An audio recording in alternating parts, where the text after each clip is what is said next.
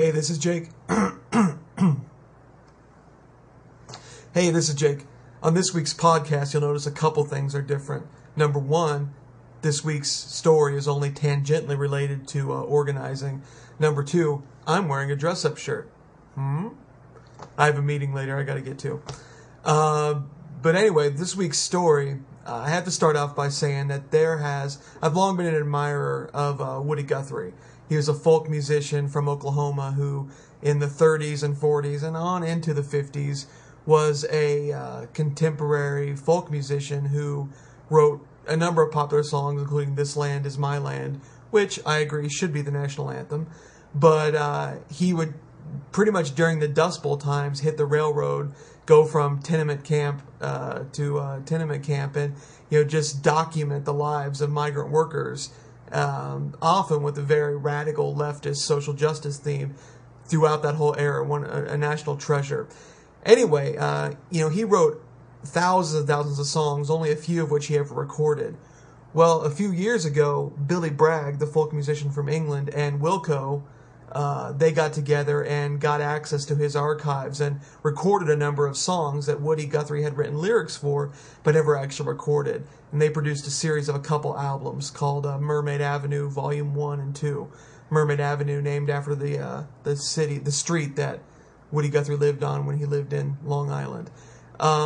There's one particular song on Mermaid Avenue Volume 2 called Stetson Kennedy, which talks about how the singer in the song is just disenfranchised with politics, so he wants to vote this guy named Stetson Kennedy into office. And it's been a favorite song of mine for a long time, but I never really knew who Stetson Kennedy was or if it was just a fictional character. So I was doing research the other day and came across this blog by this historian named Rob Macdougall. I can post a link on my website to it, in which he talks about some of the history of who the Stetson Kennedy guy was, and I thought it was just fascinating. Ends up Stetson Kennedy was a guy who ran for governor in 1952 of Florida, and so I think that's where the song came out of. It was a time that he saw this candidate and wanted to vote for him. But anyway, the story goes that Stetson Kennedy was a guy who lived in Atlanta. And right after the turn of World War II, when all the soldiers were coming back home from Germany and Japan, and basically Atlanta was the headquarters of the Klan, the Ku Klux Klan in America. And membership in the Klan had really declined during the war years because, lots of people were going off to service. But as they were coming home, the Klan realized this is their chance and that they were going to recruit and, get back to their former glory. And so just a couple months after World War II was declared ended, the Klan erected a 300-foot cross on the face of Stone Mountain and burnt it so the whole city of Atlanta could see it. And they did this to, quote, let the niggers know that the Klan is back in charge of Atlanta. So, it was popular. They were joining recruits and things like that. So Stetson Kennedy, this progressive, left-leaning, social justice-oriented person, went undercover and infiltrated the Klan to try to learn all about their secret practices and things like that, and basically found that it was really nothing more than a pyramid scheme to sell, robes and titles to its members that were making the people on top very rich, and meanwhile just wreaking havoc, through the countryside and the city.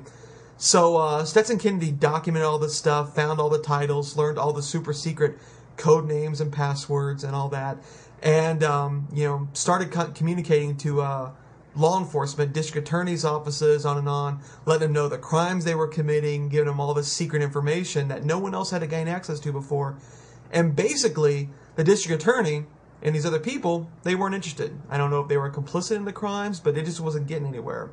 Then one day, Stetson Kennedy's walking down the street, and he sees a group of children who are, dressing up and playing. They're not playing cowboys and Indians, they're not playing bank robbers, but they're playing Klan, and they're using all fictitious, really silly code names, which aren't the same ones the Klan is using, but obviously they know what's going on, and they're imitating their fathers, their grandfathers, the people they know who are really in the Klan. And then he just was struck about how sad it is that children, these are the heroes they have, the Klan. So Stetson Kennedy, on a whim, called up the people who were producing the Superman radio show that was being syndicated nationally, and asked them, he said, would you guys be interested in producing a series of shows where Superman fights the Ku Klux Klan? And he got a positive feedback from it. And so over a series of months, he began leaking secrets to the producers of the Superman show. And, all the real code names, all the real passwords they use, all the titles they did. And they ran a series of 4 episodes where it was Superman versus the Ku Klux Klan, where Superman engages, fights, and beats the Klan. And almost overnight, walking down the street in Atlanta in the 50s, you would see these children who the week before were pretending to be the Klan, this week were pretending to be Superman beating up the Klan. And furthermore, it just horrified the Klan members because all these super secret, revered internal traditions were all of a sudden all over every place, and there was children, oftentimes their children, making fun of them on the street corner. And after that, Klan membership just plummeted. And there's a lot of historians that quote Stetson Kennedy with almost single-handedly being responsible for the fact that there was not a huge post-World War II revival in the Klan membership. And something else I read on this guy's blog that really brought the point home is, if you think about any kind of fraternal organization that's very secret, they have, whether it's Masons or Elks or even people who play Dungeons and Dragons in their garage, there's a lot of stuff they do inside which seems dignified and seems carrying on tradition to them, but once you sort of shine the light on it and show everybody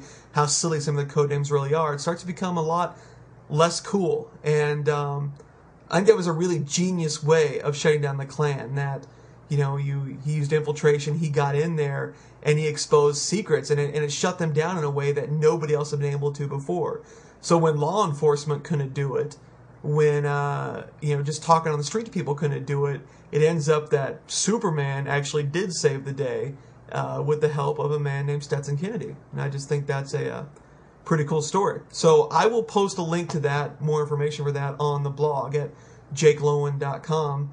And check it out and give Rob Macdougall some props for the historical digging that he did. And until next week, see ya.